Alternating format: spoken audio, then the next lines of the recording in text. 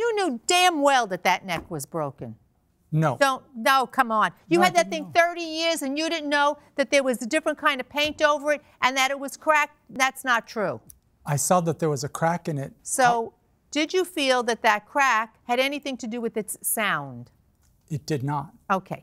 That's really what your position is. Because you must have told him 10 times in these emails, what do you care about a minor thing like that for? It sounds good, just play it and enjoy it. Am I right? Yes, Did you say that? Yes, I did. Because see, I think the two of you are playing fast and loose with one another. You got a better deal on something that you really wanted. You had some information that you didn't part with because you really felt it shouldn't be relevant. Because when you heard him play, you knew he wasn't an experienced guitar player, correct?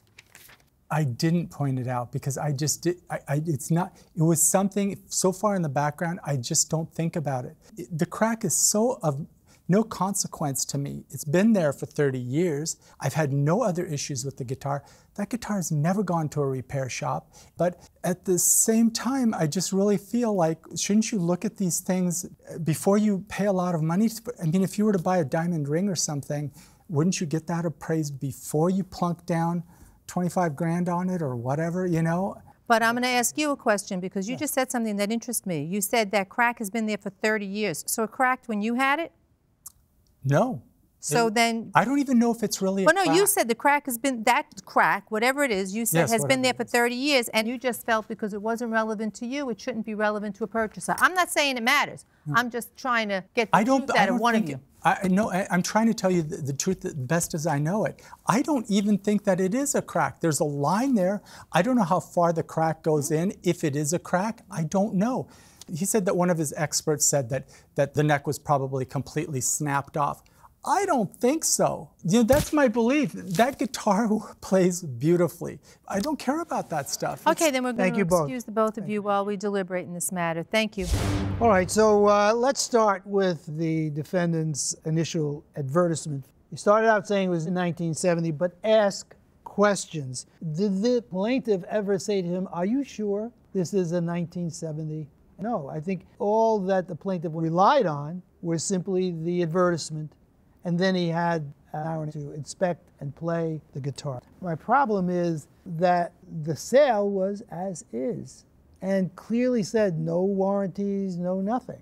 The defendant didn't hold himself out as an expert, and he clearly divulged where he got the guitar from. So I'm having trouble finding that this is material. Well, let me also say he had... Or fraudulent in any way. He had the ad out for 70 before he even had contact with him. So it wasn't as though... Right. It wasn't as though he tailored it to him so that he would come in and rip him off. So he, whatever he was mistaken. Just because it's a 70, he said they're worth more. And I said, well, aren't there 70s that are worth less? And he said, yes.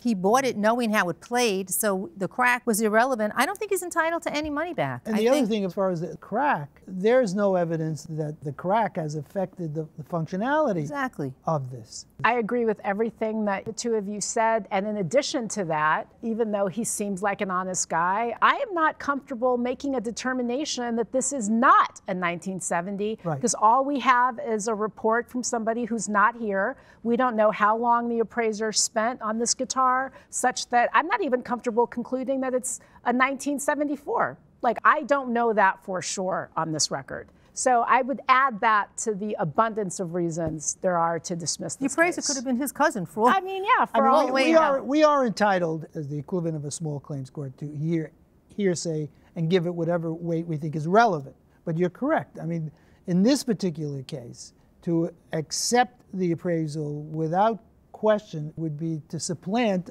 essentially, our discretion. Right. But even if it's accurate, it still has nothing to do with he bought a guitar as is. It's not relevant. It wasn't material to his purchase. It played beautifully. That's why he bought it. And until he bought the 1969, he was willing to hold on to this guitar for $500 less. Money. Right. And I did do some research online. A lot of them were going for much more than he paid for it, whether it was a 70 or a 74. So he knew he got a good deal. And I'm kind of comfortable with he got what he bargained for. Good. We got it.